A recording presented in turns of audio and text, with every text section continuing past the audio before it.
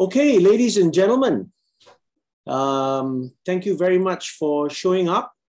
I think the majority of our attendees right now are staff, and we have a few students. I thank you guys for taking the time to come on board. Today, we are going to, it's actually the first of our many activities to launch the SDH mascot, which is the otter. We thought one of the best ways of launching this is to get someone who's an expert. And thanks to the Jane Goodall Institute, we were introduced to Professor Siva, who is referred to in Singapore as the Otterman. I just wanted to start by explaining to everybody, firstly, why have we decided to choose the otter as our mascot. It has, based on research, we find that it's a friendly, sociable, fun-loving animal. It represents empathy, hospitality, camaraderie, and resilience because they survive, right? They are in a lot of ways proud of their territory as well. So all these qualities and the fact that they have suddenly become so prevalent in Singapore makes it a fantastic choice as a mascot, right? So these were some of the things we considered. It took us a while, brainstormed, and came up with it. And we call this otter Ollie, spelled O-L-L-I-E. That's the affectionate name that we are giving it. And this, you're going to see more of Ollie in our marketing materials, in our communications with you. And before all that becomes part of our lives, I thought we could start the whole process with a talk on otters that'll give us some good information about otters and how they started Singapore, what happened to them, and then how they came back, and some characteristics of the otter and how they survive, right? The best person to do this for us is Professor Siva, who's an expert in otters. And we hope to get we will be getting some very nice information from him. So at the end of he's going to talk for about 30 minutes, and then he's going to give us a lot of time to ask questions, right? And I'm sure that all of us here have 100 questions to ask. So without further ado, I would like to hand the floor over to Professor Siva to tell us about otters in Singapore. Thank you, Professor Siva. Hi, everyone. My name is Siva, or Otterman. Glad to be with you. But why is everyone's video off? Yes, can we have everyone's camera on, please? So you all hospitality feel, right? You all cannot be as lame as my science students. Yeah, we are hospitality students, so let's set a good example. Must show your face. Also, it gives me the speaker, facial feedback, right? Sure. So I know if I'm boring you and to move on. Yeah, so in the current economy, you got to be comfortable working on Zoom. Cannot hide your face. It's a very important principle to realize, right? Even science students are being forced to realize that. So it should be a default for you, right? Turn up, show your face, stimulate the speaker. Okay, so I'm going to share with you a little bit about the otter. We are lucky in Singapore because we got a ringside view to how we might return to an urban city. And I'm from National University of Singapore. A long time ago, I started working on otters. At that time, they hadn't returned to Singapore. We thought they might return in the 90s, and they actually did. So that was quite a lovely surprise. Now, the reason why we were surprised is because otters were part of our natural landscape in Singapore. And like many animals, elephant, tiger, or what have you, they all disappeared, right? As Singapore developed. Now, the development of Singapore, there's two phases. One is colonial period. So there's real exploitation of the land, right? And by 1900, most of, the greenery is gone. A forester who came down to examine it was quite shocked. In all of the Strait settlements, so Penang, Malacca, and Singapore, the exploitation of land was so aggressive that even the local climate had changed. So what you see of green Singapore is really recovery from that time, right? Okay, what I mean by recovery from that time, if you want to see ancient forests, millions of years old, go Malaysia, go Taman Negara. Okay, in Singapore, there's no ancient forest. There's a couple of pinpricks, but they are less than 0.05% of our land cover. Okay, so everything that we see, which is green, is very precious, right? It's brought back with a lot of effort. So there were originally 2 species of otters in Singapore, right? A small clawed otter whose fingers are like ours, The webbing is not complete, and then the nails are not long. They are like fingernails because they will grab small little fish and crabs. And they're actually very good at juggling stones. The other one, the smooth-coated otter, that's a fish eater. So it's bigger, it can dig very well, and it can catch large fish, right? But by the 60s, no more records, right? When I was looking through the literature when I did my work, right? Couldn't find any more referencing to otters. There was one person who said they are occasionally seen, and then after that, they would disappear. But it's not surprising. The Singapore you see is highly developed. So when we had our independence, right, 1965, complete independence, whether we wanted it or not, we went into a massive urbanization mode. So that's for survival, right? And that meant that a lot of the natural forest was gone, right? So if you look at Singapore Island from Google, the satellite view, you will see that the coast looks very angular. And that's because most of it is reclaimed. So you see all these red, that's all reclaimed, right? And so you got reclamation, but we also saw a lot of rivers dammed.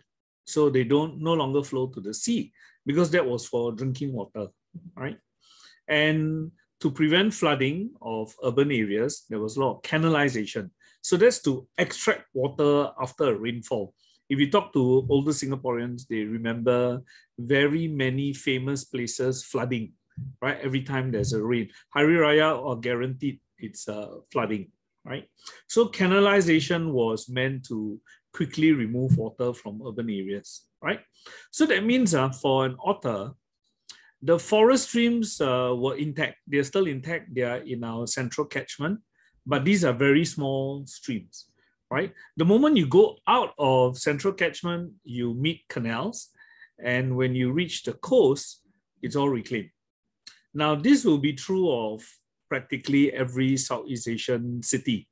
It's the natural trend during development, right? So if it hasn't come to a city now, it will come in the future. So when I travel, I can see the patterns, right? Which in Singapore happened very rapidly during the 70s. So no habitat, no wildlife, right? Not very complicated. So our focus was quite different. So 70s, 80s, 90s, we were focused on different things, very materialistic things.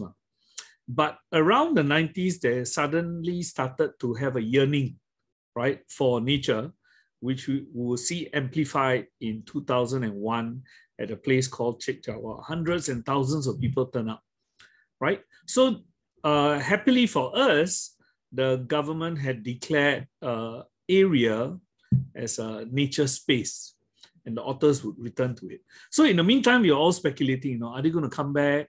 We occasionally see like one otter turned up, then he'll play in the mangrove, then he'll disappear.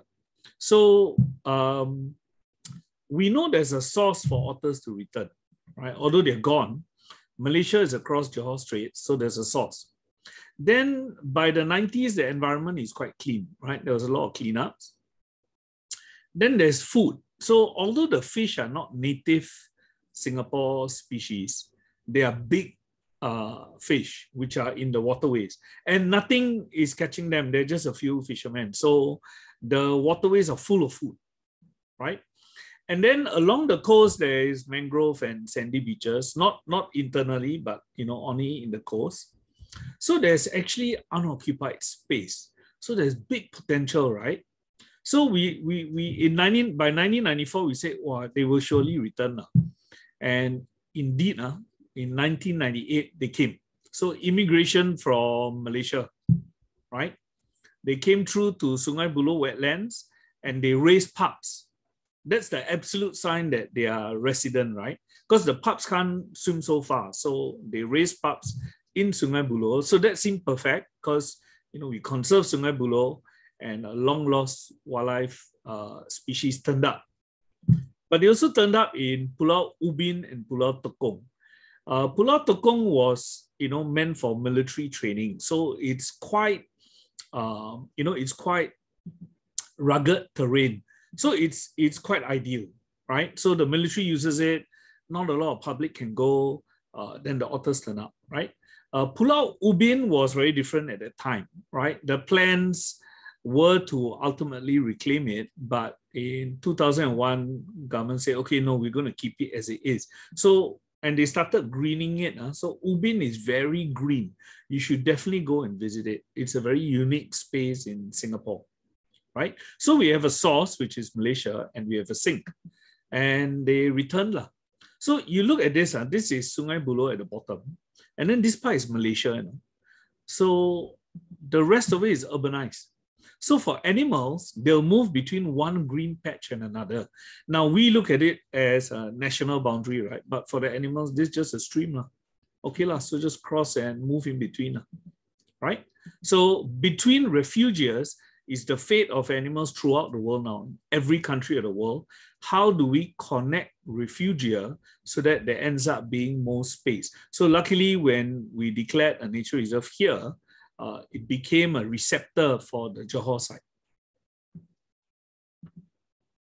Now, the question is, okay, although we have some nature reserve, but inland is all concrete waterway.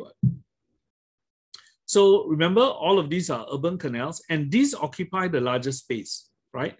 The area of urban canals.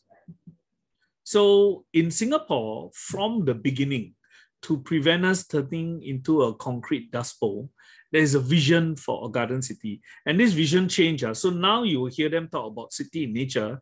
Initially, it's just plant anything, whatever you can get. And they even gave saplings out to people, just go and plant. When we developed our HDB estates, it was like complete removal of original vegetation. So there was nothing. And that could have turned into a dust bowl. So the government was quite concerned and said, okay, keep planting. And then later on, the planting vision became more mature. They say, oh, it must, we must connect the spaces. We must vary the kind of trees we plant. So it kept evolving. And, half a century later, we have a wonderful connectivity. So from your institute, you can cycle to NUS by keeping on park connectors, right? The only part where you might die is Commonwealth. So you would have made 90% of the journey. I'm trying to figure out a good way to overcome that. But you can be cycling along Singapore River, then Alexandra River, right?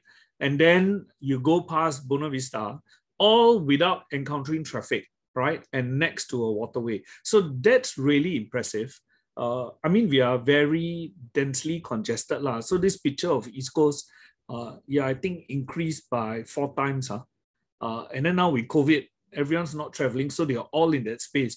It's a little bit tough, but you still can find your way across Singapore, and it's quite shaded. Now, the rivers, when I was a schoolboy growing up, the river was black. So nothing in it could live. So this Kallang River, this picture of is of Singapore River, but my school was next to Kallang River. Now, the bottom picture is actually showing them taking out dead pigs. So when there were floods, the farms also will get flooded, and then sometimes the carcasses will go into the river. And it was completely black. You know, so when we played football, and if you're the one that kicked the ball and it went out, wow, nobody will come and help you recover the ball. It was incredibly stinky. And this is the fate of rivers throughout human civilization, right? From India to London to Rome, they use it as a refuse, right? And then later on, they realize, hey, river is a lifeline. We got to clean it up. So one by one, everyone started cleaning up, and included Singapore, right? So, and in Singapore, the urgency is even more because we want drinking water. So with that kind of motivation, we got established 17 reservoirs, right? And all the rivers in them were cleaned up, right? Singapore River actually took 10 years of effort. They even changed the kind of industries that were around the water. So this is my school, right? And this is a waterway which I would not have stepped into when I was a student, but now is perfectly fine even for otters, right? But besides cleaning up the river, the canalization of the rivers, actually that one wasn't helpful to wildlife. So in those days, canals is, okay, you got flooding, we'll take away the water. But this kind of canal is not helpful to wildlife. So the slopes are very steep. In fact, they don't even want people to go near, because you go in this place, if there's a sudden storm, then you might get washed away. So people can die in canals, you know. Curious school kids who go in, they've been washed away. And there's minimum disturbance to the canal. You see these stairs? Very grudgingly, they have a few stairs. They don't want anything to slow down the speed of the water, right? So it's dangerous. They got vertical walls, so it's a death trap for wildlife. Then the vision change. How can we use so much of space just to drain cities and nothing else? Singapore, you know, we struggle for space. So there must be multiple users. And this is something which is our pride and joy. It's a naturalized canal. Multiple use. People are encouraged to use the space. So PUB, which was in charge of the project, they had to get new people in, you know, because the old thinking is keep people away. Now you completely change it, you needed people in new thinking. Then how to interface with the public? PUB never had to interface with the public. So they actually got a lot of help from MParks, which is the agency that says, okay, come to the park, use the space sensibly. We teach you how to look for the butterflies and birds and all that. So this is a very good project, and it's showcased to visitors who visit us from around the world, right? But only one canal. We are extending it a bit towards Bradle, but only one canal. That's why those visions are so important. City in nature, let's naturalize more canals. So that's a vision for future, right? So these sloping banks with vegetation, and the vegetation cover has increased. There's been more planting since. I'll tell you the significance in relation to otters later, or you'll see lah. Okay, so is there food? Yeah, look at all these big fish, right? Do you know they are mostly not native, right? See where they're from? Africa, America, completely different continents, not even Asia, right? And they do very well. So look at the size of the fish. These are all taken by my student. When we try the study, since the otters are so close, let's just photograph. No need to look at the fecal matter. That's so tough. And it turned out it's possible, right? Because the fish are so big. So, okay, there's food, right? They can travel in the urban waterways, although it's not that attractive to live in. So can they use the space? So these are otters drying their fur on grass, right? They're not that fussy, you know, after all. Grass also can. Don't need natural vegetation. So you can see, canoeists rowing in the background. This is near the Singapore Sports Stadium. And then look at this. They're using mulch. This is fertilizer for the tree. They say, okay, no problem. We'll dry up there. And that's a big family. This Gardens by the Bay East. And then, okay, deprivers of all this will use sand, right? Or clay. Now, the reason why otters have to dry their fur is they're not waterproof, right? They're water resistant. So after some time, if they are immersed in water too long, they'll start to get the chill and they can die. Now in the 70s, there were zoos that didn't give otters a lot of land within the enclosure, and many died from pneumonia. So a friend of mine who was working with zoos corrected them, and then their survival improved. So they're not waterproof, they must find spaces to come up and dry their fur. And look at that, they've gone straight back in the water, right? Yeah, but now because the fur is oiled and the water has all been squeezed out, they're good to go for quite a while. Now, the other thing is, where can they hide? It's very important for animals to find a safe space to rest. And they're using urban structures. So underneath urban structures, you'll be surprised, outside all looks nice. Underneath the urban structure, a lot of unfinished construction, right? And they're using the spaces. If they have to squeeze in, better. If a predator or a competitor comes after them and they have to squeeze in, they are disadvantaged. Very easy to slap at them and keep them at bay. So, okay, urban environment, no problem for smooth-coated otters. And of course, as scientists, we're like, hey, how many are we monitoring? Where are they? So we don't have eyes all over the island. So we ask people. We've been asking people for the longest time. Have you seen mammals in Singapore? Because people in urban areas can provide us urban records, and then we focus on the forest. And you can see they are providing records of otters, civets, banded leaf monkey, samba deer, and we share this information with all the wildlife biologists in Singapore so that we have a better understanding of what's going on and how to help them. So when Facebook became more popularly used, then we went on and we started a page, right? Initially, it was asking the public for records, and then now it's a space where we communicate information to them. So this was 30,000 before. Now I think it's like 50,000. And there's another page, Otter City, which is about 180,000, right?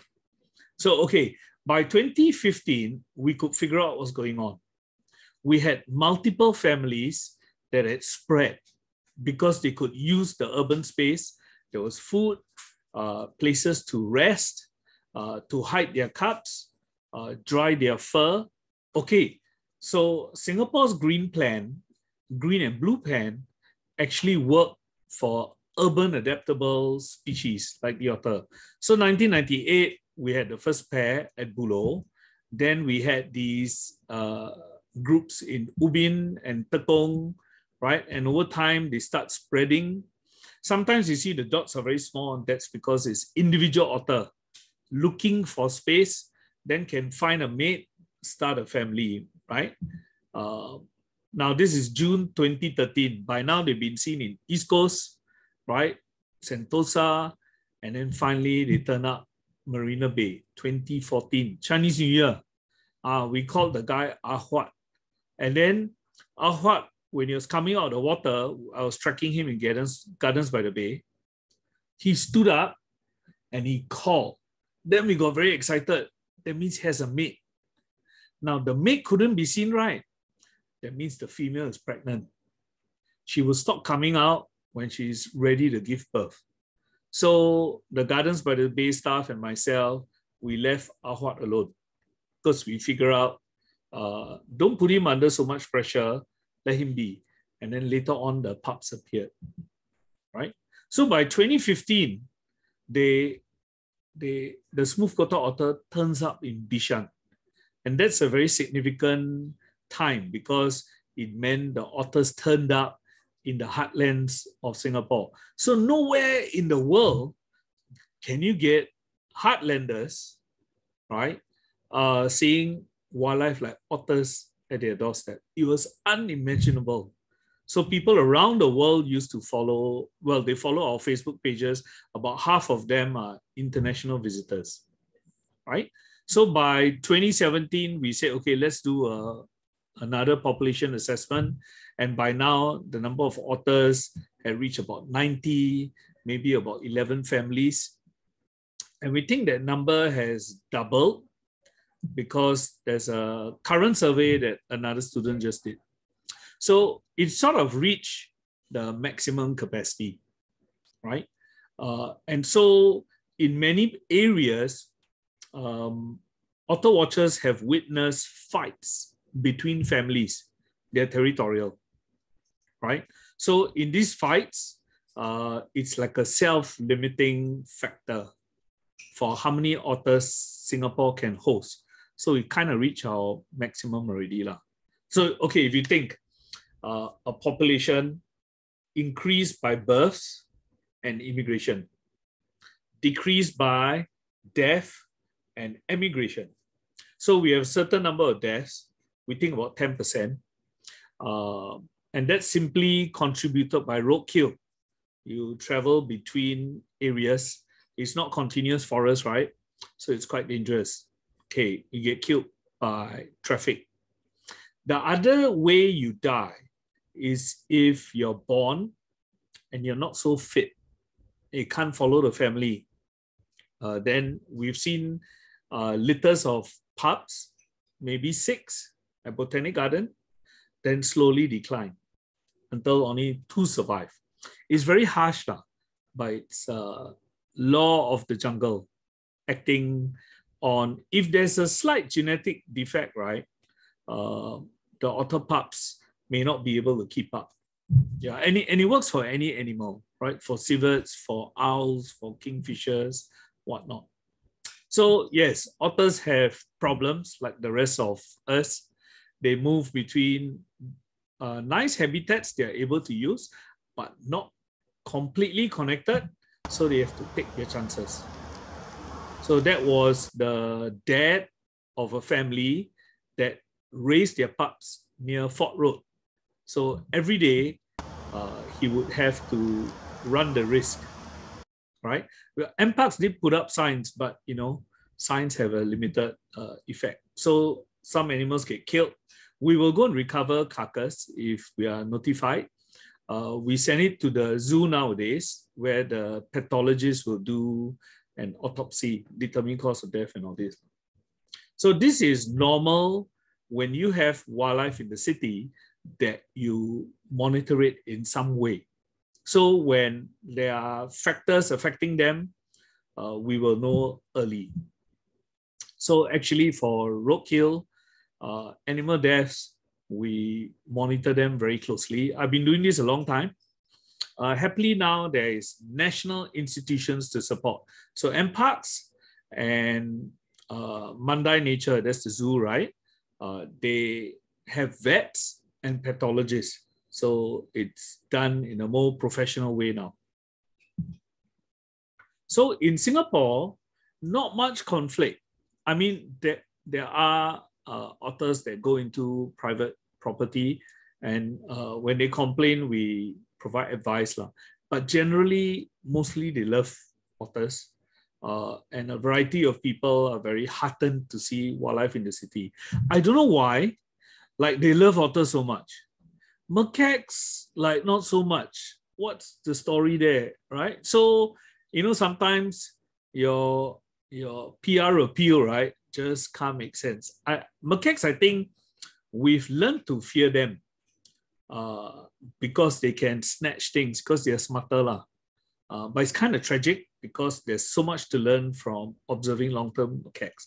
So we're actually more experienced with macaques, and we brought that experience over to help with our management of otters. And Singaporeans, not bad, they are what we describe as nature deficit. That means it didn't grow out in nature, not even kampong. So, they're scared of dogs, they're scared of cats, scared of everything lah. But with the otter, it's such a magnetic appeal. And then when we are there to advise them, mostly they listen. No? We just say, hey, give them their space, and then they listen. So that's been quite delightful, right? And the media also love them. So all their sins are forgiven. Yeah, so when they went to eat koi at Sentosa, everyone's sympathy was with the otter and definitely not the Sentosa residents. I did go down and talk to the Sentosa folk. So, if you open your door every day and look at your koi, you build a relationship. So it's quite shocking to see when they're like, essentially they're murdered. Because koi, they're like toy fish, they're not native. They're put in an artificial pond that doesn't provide them with any avenue for escape. So it's really an unfair situation. And but we never had an aquatic predator. So now Singapore is having to adapt. I didn't realize we had so many koi ponds. It's crazy. So I think there was a push for water features in landscape, and koi somehow attracted a lot of people. The price can vary from very cheap to very expensive. And National University of Singapore, where I'm from, at University Hall, that's like the showcase, the center space. You come there, there's koi. Not Southeast Asian fish, koi. You want to see Southeast Asian fish? Go to Khoo Teck Hospital, which is linked to Yishun Pond. That's a more enlightened landscaping. NUS, yeah, I still got to persuade them. So this has led to a lot of what we call conflict. And you have to go down and advise. In some areas, the estate managers are quite smart. So we tell them, look for this gap, that gap, they can solve it very quickly.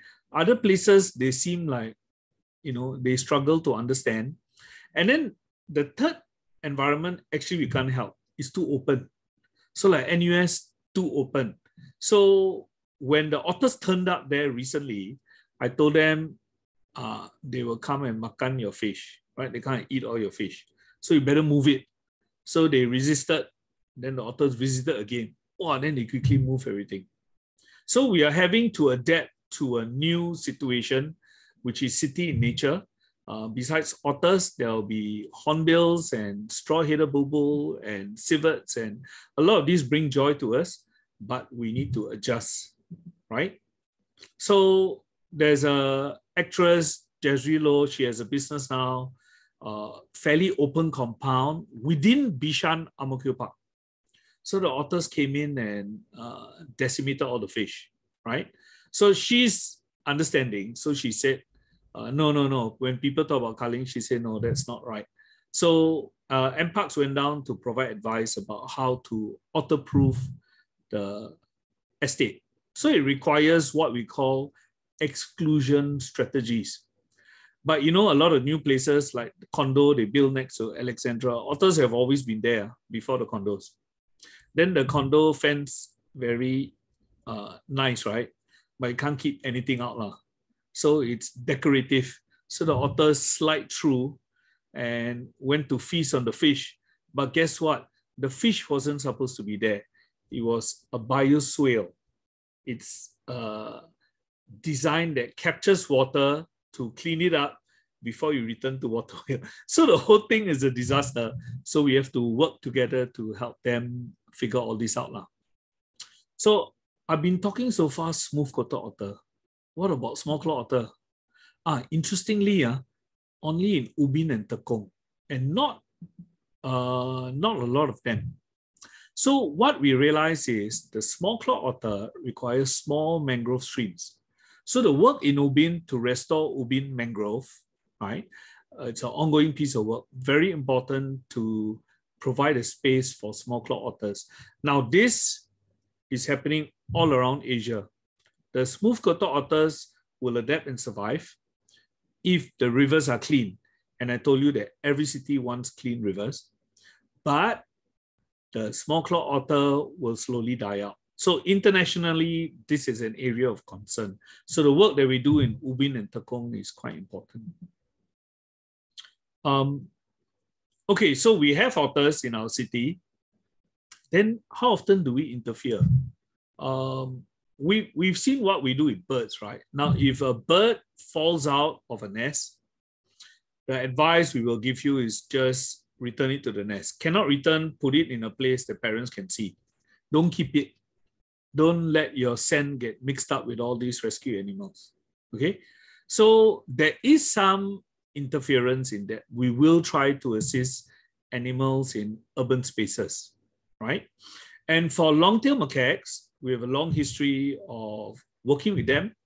We always have to decide, because you take one macaque out, even if it seems there's a broken arm, you go in, capture that macaque, the whole troop is in distress, right? It's very traumatic for the individual animal as well. So we learn from these practices and realize, wow, the wildlife is quite resilient. You feel like you want to rush in, right? Like how you might want to help a human, but there are different standards for wildlife, and the cost of your interference can result in other damage. So it's something we think about all the time, right? Now, this was a case in Pasir Ris where the otter had a wire cutting into the body, and it looks like it's exposing the flesh, right? I mean, it was, right? So we actually had to figure out how to rescue. Look at the people involved, right? So there's vets from the zoo, right? There's MParks that establish enclosure. There were otter watchers who told us where is the best space and time to do it. So I was coordinating it with my experience, right? And we managed to return the otter to its family, right? So the cut was sealed up. It was given, anti-parasite boost, vitamins and all that. And it returned to the family. And even until today, it's alive and well. This is Aquarius, right? So we do interfere when the justification is strong. And we have a decision tree that we worked out and we subject for international review. Then guess what? We realize we are the experts, because where else is there otters in urban spaces? So in Singapore, we have to stop looking at others, figure out using the wealth of information that's available and decide on a plan, right? And then others are looking at this to figure out what to do. So in February, hopefully I joined the Malaysians. We have a big discussion about this because otters are turning up in Klang River. And right now, before I came online, we were discussing this case where the pup seems to have paralyzed hind legs. So do we interfere or not? So that whole decision tree is being evaluated. Some people are going down now to see if the condition is deteriorating, we may interfere, right, on humane grounds. So yeah, we got to learn quite a lot of things very quickly. Unlike field studies, we could see that otters are not diurnal. When I was doing my research, I was tracking them in Malaysia without a torchlight, upwind, so they can't stem me. Oh my goodness, look at what they're doing in Singapore. So if they're comfortable, most animals will be diurnal. They can see easier. The reason why a number of them have turned nocturnal is to avoid people. So yeah, we got a ringside seat. We can figure this out. Look at this formation they're swimming in order to hunt for fish. Right? It's like an arrowhead formation, and then they force the fish into the shallows, right? And then they can pick at their prey.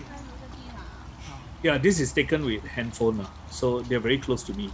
I just stayed completely still and they ended up next to me. So they are what we call habituated, right? And you can see here is the effect of herding, right? That increase the success of their breakfast. And look at this. See how they eat fish? They eat from the head first, We're like, huh? The fleshy part on the side of the body, right? No, they like to eat from the head first. But if it's a catfish, oh no. That head is too hard. So eat from tail down, poor catfish, right? Because if it eats you head first, you definitely get killed much earlier, right? And then the sprains provide us a lot of information. And I told you about how we know a lot of what they're eating is foreign, right? It's from the studies of the fish. We can even tell you which size fish they prefer, right? So it's between 15 to 19 cm. These are quite large fish now. So actually, if you keep a koi pond and your fish are 5 cm, they're quite safe.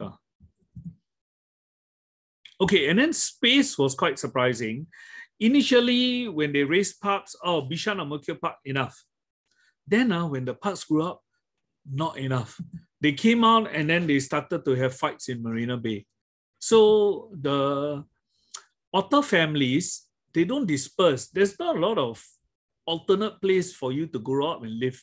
So they're like, 3 generations in one flat. Yeah, so the numbers, you see, keep growing, right? The numbers keep increasing. And then Bishan in 2017, they reached 16. Later on, more recently, they reached 22, right? So they stayed together. And we realized actually the successful groups had good parents. Bishan dad is phenomenal.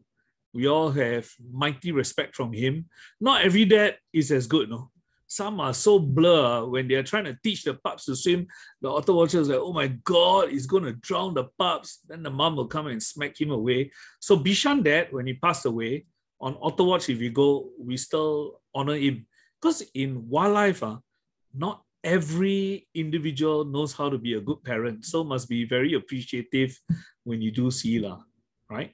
So Central Watershed, and that's right next to your campus, right? Singapore River, Kallang River, Marina Bay, Bishan Ang Mo Kio, up to Queenstown and Botanic Gardens. This is a very important space, highly desirable, right? It's the Bukit Timah of otter habitats, and they fight to stay here. So I give you a simple example. Bishan 16, right? When he's raising pups, they all stay around the pup. So Zouk 6 is named after a former nightclub, Zouk, along the Singapore River, right? They raise pups because Bishan 16 was confined to Kallang Basin. When they raise pups, they don't move around so much. Then the pups got older. And after the pups learned how to swim, they brought them to their old home range.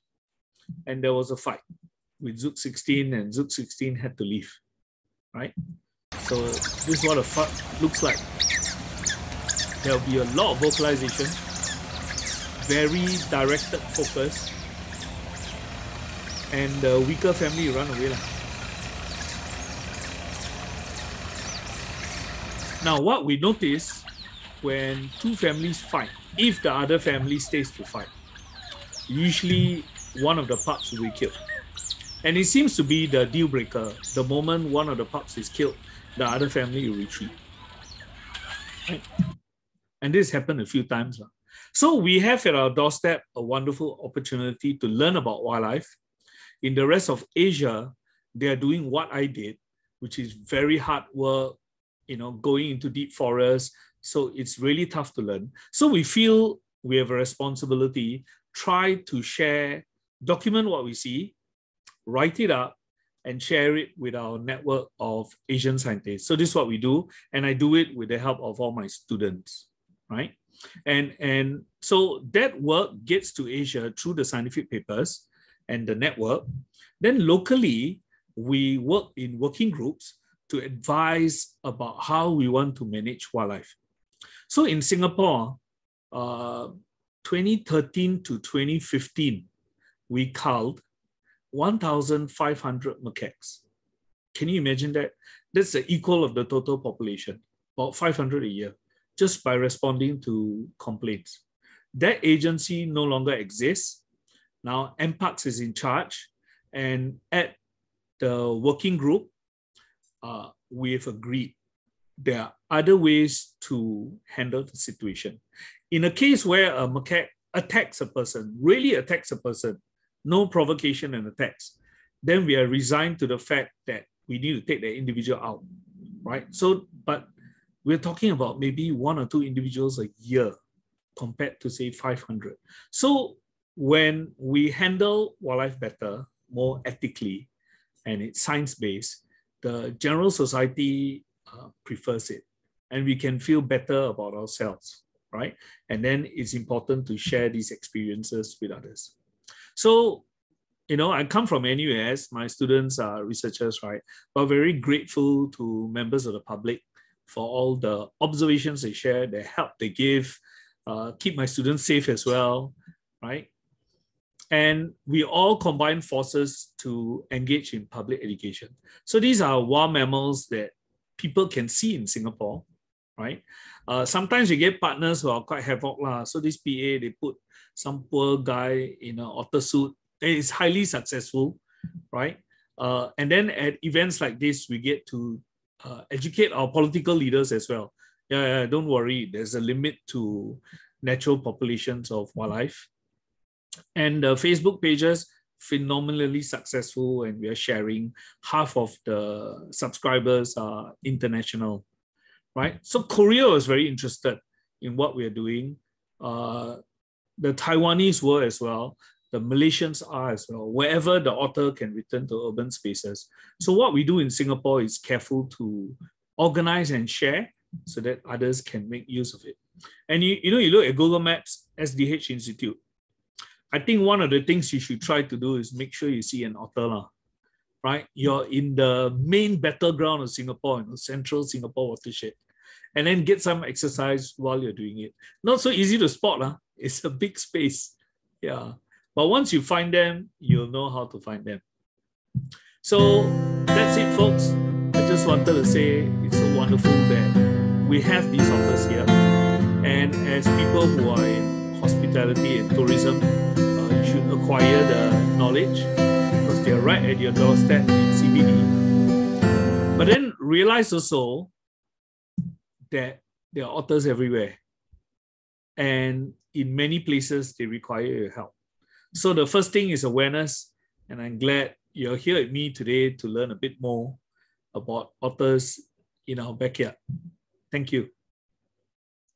Thank you very much, Siva, for the great insights.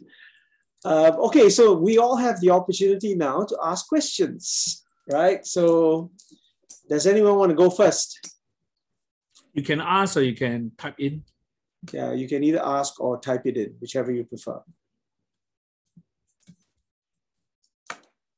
And any question is welcome. Shall we let Jane Goodall ask the question first?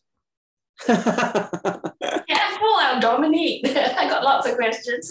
So actually, I love the whole, what people don't realize is that Siva and his team brought these otters back from the brink of extinction, and we are the otter capital of the world, right? So people come on otter watching holidays here because of you, Siva. So, you know, you should be STB's poster person. Actually, I should. Okay, I must interject at that point because I had nothing to do with otters returning. Okay. Okay. What caused otters to return is that southern Malaysia didn't develop at the pace of Singapore. So they were a refugia for a lot of wildlife, right? Which has returned to Singapore, including hornbills and straw-headed bulbuls and the like. The second thing was the government vision of clean and green city that now has become city in nature.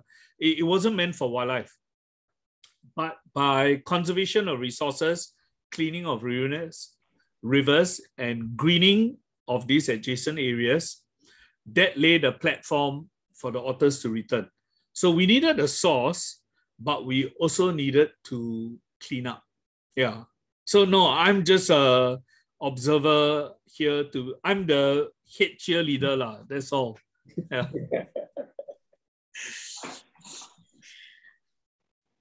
Go ahead. So yes, was there a question? Yeah, actually, I have another half to that statement. The students that SDH have, they come from all over the world. A lot of them are from Southeast Asia. So what is the otter situation in places like the Philippines, India? I'm thinking of where our students are from, right? Yeah. Vietnam. So in Philippines, they have the small claw otter in Palawan Island, only in Palawan Island. So that's quite precious. There is conservation groups there, rescue and rehabilitation groups, but there are other pressures, habitat loss, wildlife trade.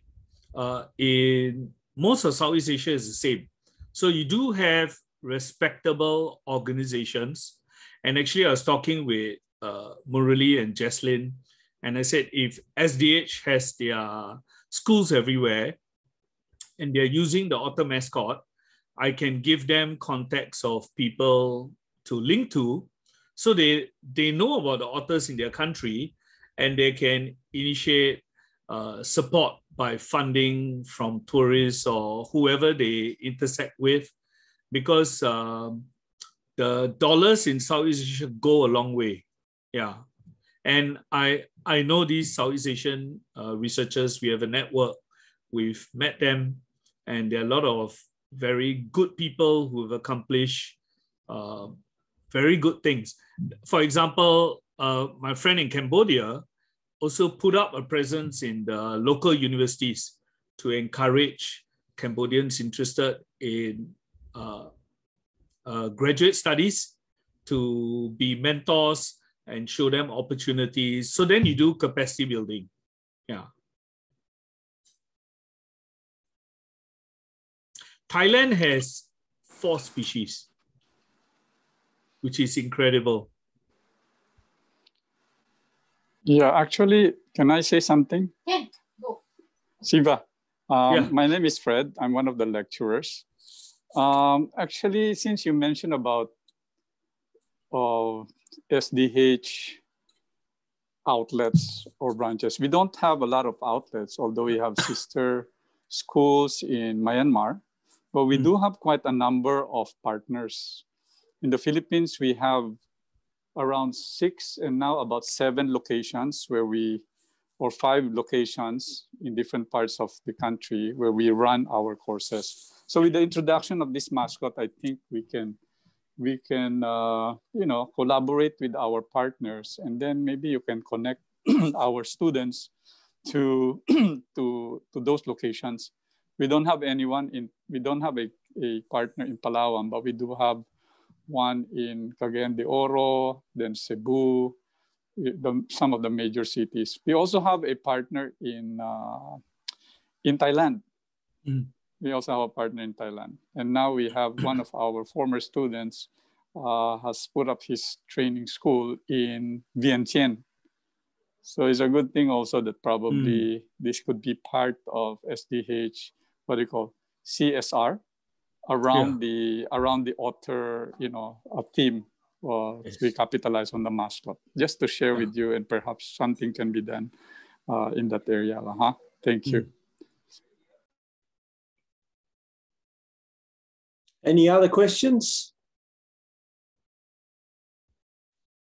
Can I ask a question? I'm TK. I'm the managing director. Hi. Yeah, he's the MD of the school. Thank you very much for the very interesting and very nice and lively presentation. Right. I just one very simple question, and I'm quite sure some of the students may have the same question. How do you tell what from your Aquarius and Alien Farbing? How do you tell the otter together? I mean, to us, it's like they all look the same, right? They are quite hard to differentiate. Right. So we can tell by the presence of the entire family. So, okay, there's a family of 9 around Pasir Ris, and then there's a family of 6 nearby. So when you see the 9, we know which family it is. Some individuals may have a mark, like a slight mark on the forehead or the side of the body, could be an injury. And then that's how they zoom in. And then for people who watch them every day, like the Otter watchers or my students, they can distinguish by the personality. So some are more timid, some are more bold. Yeah, so it's a whole series of parameters. Okay. So there is giant otters in South America. When they when they're trying to look for the researcher and they pop their heads out, they have chest markings. and she could use it to identify individuals. That's for giant otters, not for ours. Awesome. So one of the students had asked, does otters only eat fish? Our otters will eat prawns in the mangrove, 20% of the diet. So I think if mangroves are, prawns are available in the mangrove, they will eat as well. This for the smooth-coated, right? The small clawed eats small fish, small crabs in mangroves. There is a third species, which is the Eurasian otter, which you will find in Thailand. And that one will eat, it's less aquatic. It will also hunt on the terrestrial side. They can take wild birds. Yeah. And do they have other predators that they have to be cautious of? They are a top predator. The time for caution is with the young. The young are vulnerable to anything, python, monitor lizard. But once they are fully grown, and because they are in a group, we see them harassing crocodiles at Sungai Buloh. Yeah.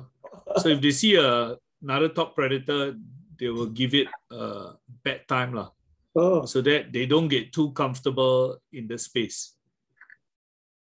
Awesome. So they are fairly territorial, aren't they? Yeah, they won't tolerate another group in the same space, because that means there'll be less food for them to eat. Another question that come up: what if someone is bitten by an otter? Does that happen? The idea is to not get bitten, and then the mantra is watch from a distance. The reason why you might not follow the advice is if you're looking at the animal through your handphone.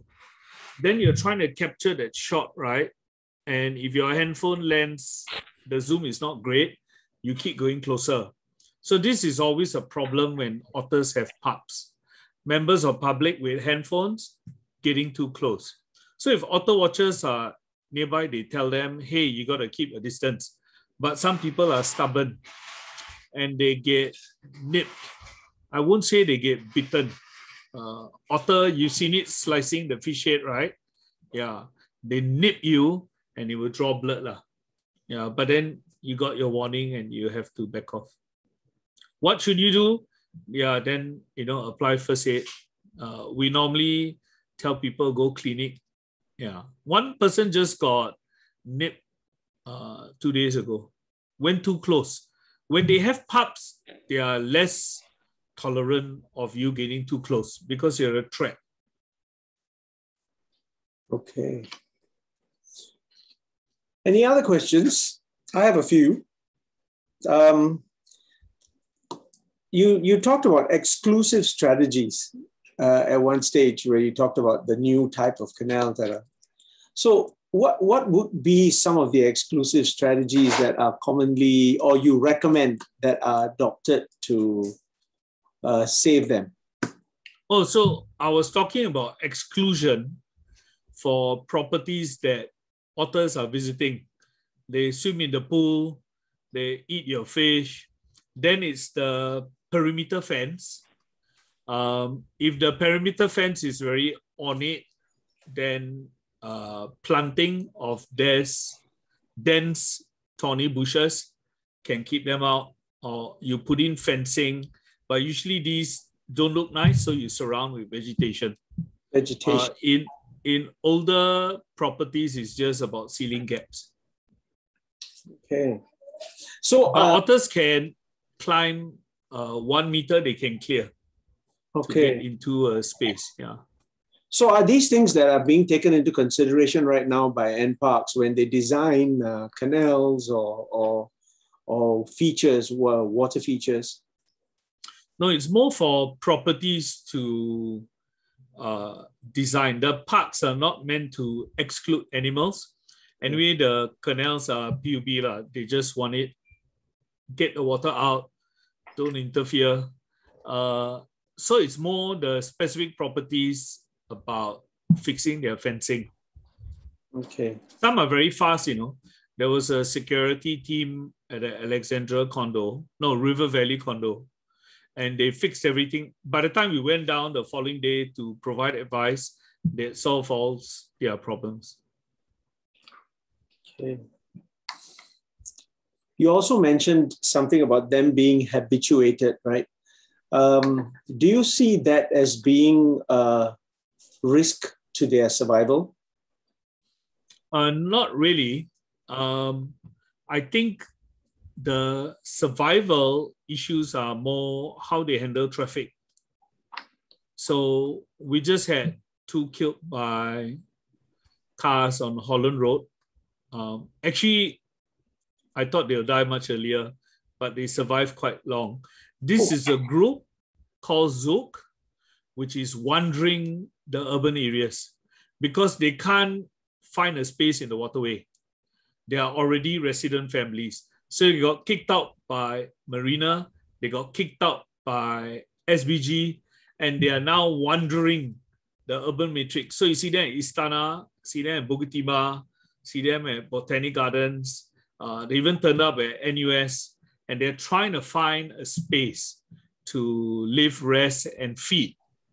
Now, I didn't rate their chances very high, but they are amazing. In fact, they're the world's most urban otters in the world, easily.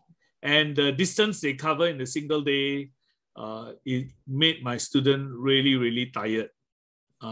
Before I deploy a student, I do find out their background. So this girl is a Frisbee player. She was very fit, so she could follow. Yeah. Sorry, one more question.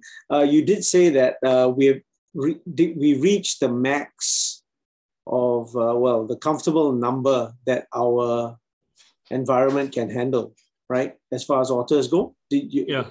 Something you said? So what happens if this number just keeps going up? Are they going to become a menace, or will it be a problem, or will there be natural selection? So it's already peaked, and that's why Zouk is wandering Singapore. Right. And as people become smart and they put up exclusion measures, then this opportunistic feeding is going to go. That means that the future litters will be smaller, and then eventually they get wiped out. So there are natural limits to the population of anything. When any population increases unnaturally, is due to feeding. So red jungle fowl populations, long-tailed macaque populations, pigeons minus crows, right? All this is due to human feeding of wildlife. Recently, we passed a law that made feeding of wildlife illegal because we were trying to use anti-littering laws to catch people. It's just too difficult. That took 2 years, to review, to be very careful about what we are imposing on society. So a lot of discussions with a lot of people, and there's an upgraded Wildlife Act. Yeah. So animal populations can't run amok. When they do, normally the problem is us. So there's a time when there were rats running amok at Bukit Batok. And it could have been that people were throwing bags of food for stray dogs. So that way of feeding is irresponsible. So the people who look after stray dogs, they have a procedure. They now work with AVS, and there's even AVS advice about how to do it properly. So these are established methods of managing urban stray populations that prevent population explosions. Yeah. So the otter situation with Zouk is a struggle to survive. And they are showing us where all the water bodies are, where all the fish are, where they can navigate traffic. I think, or we think, during COVID, the traffic density was lower. So it extended the possibility of them surviving. And then now, people at fish ponds, they're realizing, hey, I want to protect my fish. So as they get smarter, there's fewer opportunities for them. And so they are traveling further and further. And that's stressful, which will mean they can't raise a lot of pups. Interesting. So Han Lin has asked another question about what do you do if you see an injured pup? Do you call NParks or Acres? Yeah, either would do. Okay. So NParks now has a 24-hour hotline, and they also have a wildlife management division. This all didn't exist in the past. Acres has been the wildlife charity, which we all support, and they emerged more than a decade ago. So the time for me to like look after abandoned animals in my lab while I'm writing my thesis, I have a civet jumping on my chest, that's all over. We now have national charities and institutions, and we all work together as a working group. So when you call Acres or you call NParks, the WhatsApp chat we all share, the case turns up, and then we update each other. Interesting. Any other questions, guys? Can I ask one question? Is there any concern that the otters may one day disappear? Because for instance, all the fishes in the river has been eaten out, because there were no predators before, and now you have otters family, and the food may become scarce, and they may go to greener pasture, across the strait again to Malaysia. Is there such a concern? No, because it boils down to otter territoriality. Bishan keeps a space which is quite big because they don't hunt in one space all the time. They'll move on. And what prompts them to move on is when it gets harder to catch fish. So they can't deplete a fish population. It gets harder to catch, move on, and then you keep moving on, right? So you rotate between feeding grounds. But what if someone else comes and use your feeding ground? That's why they will drive them away. So these are inbuilt balances that doesn't result in extinction of species. There's always this check and balance. When you see extinction of species, usually we are involved. We do something stupid, which we seem to be quite good at. So now, can they return to Johor?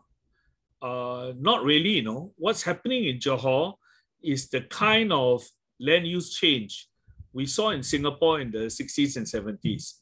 So there's Project Iskandar, there is oil refineries and the like. So a lot of habitat is disappearing. I look at it more that eventually when all of that finishes its cycle, then they will want green environments, they'll want refugial wildlife to return and all that. And then maybe if we've done a good job, we can return the favor. We can be the source to their sink. What we can't provide is the largest animals. Elephants, tigers, rhino. Yeah, the ones all out. Yeah, but for the medium and small, we can be a source again. Yeah. How we wish that disappearing will not happen, because we right, it will carry on for generations to come. And as a school, in what way can we contribute to the conservation, or as you will, or to support your effort in this otter? Well, research? We've seen such dramatic decline. That's my experience. The good news for the students is the current experience is one of recovery, restoration, conservation. So they are more aware of all these issues because they're more acute. And general appreciation by the public is quite important. So although otters are in CBD, a lot of people still haven't seen them, don't know about them. So if you're in hospitality and tourism in Singapore, in the CBD, it's very easy lah. Become aware of the otters, go and look at them. It's not just otters, there are also hornbills and kingfishers. And now these are very basic, but my students in university are clueless. So when we bring them out, we are giving them really basic introduction to very common birds. Now, the tourists are like my students. They are, well, not really. There's a proportion of them who are highly informed. So then what you must be able to do is direct them to the right people to go to, right? Then there's the proportion which doesn't specifically care, but on a holiday, they experience great delight in this kind of encounters. But the bay is very big. So being able to tell them, oh, you go to this specific place or this specific place, this is a kind of experiences you can have. It simply means that the individual, working the floor must have a wider appreciation of topics beyond their specific role, right? So if they experience this during their schooling, say you get placed in some hotel in Myanmar, you're able to pick up, okay, what's around us? What could I direct people to? And if you look at, what's their webpage? It's also crowdsourced for visitors. People go in and put ratings and all that. TripAdvisor? Is that what you mean? TripAdvisor, yes. Yeah. So for example, in TripAdvisor, when I was in Langkawi, there was information about mass kind of opportunities, right? But there was also very good information about which was ecologically sensitive. So tours that allow you to buy chicken skin to feed the eagles in Langkawi is detrimental to their health. But there are operators that refuse to do that. So we went with those operators and we had a really good time. So, I'm a mangrove expert, and the guy was a former office worker from Kedah, and he became a tour guide, and he's book smart. So he read a lot of stuff up from birds, but he managed to be a very effective guide, right? And I told him so at the end. So the information shared by tourists who are seeking out this kind of experience is going up now, and they represent a niche crowd. So if you're in tourism and hospitality, some basic awareness of what you can see around you, I think is of increasing importance today. It also means that if, say, you're visiting a city, there's so many ways to enhance your experience. Yeah. Absolutely. Yeah. Thank you. There's so much that we want to do as well, Siva, and I don't want to take up too much of your time, but we do need to talk about stuff like what our students can do to get more involved in learning more about the otters. Can they go otter watching with you, for example? Do you do those kind of stuff for your students in NUS? Can our students tag along? So we usually ask people to go and find themselves, because the hunt improves your awareness of nature. And then you pick up not just otters, but the variety of things that are going on around you. Also, we tell students to observe people around them and how they are interacting with the space around them. And there's also a lot of heritage within that same space. So there's so many layers. When you follow a directed tour for otters, you kind of get tunnel vision. And working for it means you become a better proponent. So my students all have to go and find the otter themselves. The giveaway in Marina Bay is when there's a crowd of people staring into water, you found otter. But I'm sure there are tourists that come to Singapore just to see otters as well, I hear, right? Is that becoming Yes. an attraction? Yeah, there are people who got married on the shore where the otters were frequently seen, and they cooperated by turning up on the bank at the right time. That made the BBC News, I think. So there was a German student. So he fiercely followed Singapore Otters, and I didn't meet him, but I linked him up with others, and he saw about 4 or 5 families, met various different Singaporeans, and he's yearning for COVID to be over to return. So yeah, there are plenty of people visiting and searching, and they get to know all of Singapore. And the otters may draw them here, but then there are all the other attractions of the city that they can link up to. Yeah. Okay, brilliant. So it's giving us some ideas on what we can do going forward in this next few months of building this mascot awareness among us.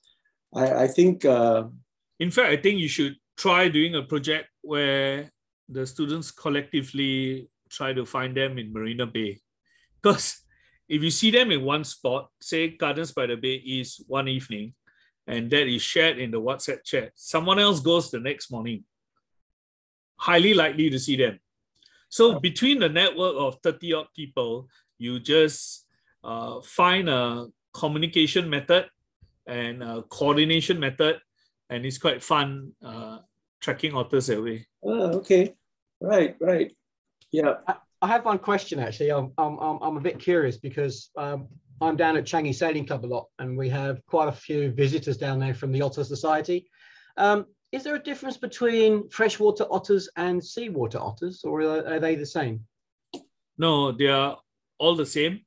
So they favor the coast, but they will travel inland to look for habitats. So that coastal otter becomes a freshwater otter, and they're all called river otters. The exception is the sea otter that you see in your safe entry nowadays. That really spends its life at sea off the coast of North America. Because we have quite some very big otters for some reason down on the Changi site. And we're starting to see more and more now, especially when they come up where the club is, they roll around on the beach. But we've also seen a few incidents where they're now getting trapped inside netting and things of that nature, things like that. Is there anybody that sort of takes care of that now with the M parks? So there are advisory to fishermen, but there's a bit of a loophole in the Fisheries Act. So before that can get changed, it takes a lot of consultation and all that. Laws don't change quickly. Every consideration must be made. We don't know if people are trapping for food. Do we need to impede that? If they are knowledgeable about otters, they can normally avoid that. Yeah, there was an incident at Changi Sailing Club before where 2 otters died. Yeah, and that got resolved, but the threat of that happening again certainly is there. Yeah. Okay, so I think we got to let him go. Poor Siva, he's a very busy man. But I really thank you very much for having taken this time to give us this education. We hope to be able to engage with you further as we move along. And just remember, SDH Institute is not just a supporter for JGIS, we'd also like to help otters since it's our mascot. So let's stay engaged and let us know how we can help and where are some of the areas we can contribute as well. Yeah, certainly. I think with your student diversity, your sister schools, you can think about something meaningful to be done for otters in Asia. I don't think it's very difficult. Of course, you want to know you have credible partners, and then that's where I can help. Sure, brilliant. We do have a chat group going, so that's going to remain active. And thank you so much, Siva. Thanks everyone for. Thanks a lot, everyone, for having me. It's been our absolute pleasure. All right. Thank you very much, everyone. And Thanks, everyone. stay tuned for the next act. Okay. Bye-bye.